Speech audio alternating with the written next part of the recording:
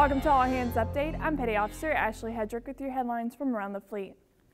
The Night Wolves of Carrier Airborne Early Warning Squadron 77 will be formally disestablished in a ceremony March 9th due to budget constraints.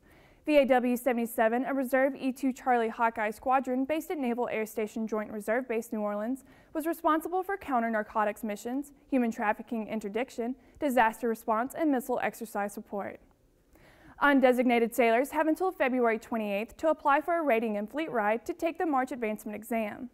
Current available ratings include aviation ratings, damage controlman, and culinary specialist. Visit npc.navy.mil for more information. You can read more about these stories at navy.mil. From All Hands Update, thanks for watching.